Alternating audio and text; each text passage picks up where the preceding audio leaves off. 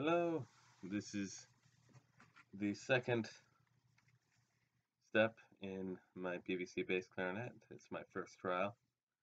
Will probably end up being a soprano this one, just because I ended up drilling the first couple of holes close to the top. These are the only two holes I've got so far, so it only plays 4 notes at this point. Because when you seal this hole, the entire thing obviously is used. And so I'm considering cutting it in half for this one, just considering how high the first couple of notes are. I've been able to get it to play a high D, a C, and a B flat at this point, as well as the extremely low C that it plays at the very end. Here are the notes that I have developed so far.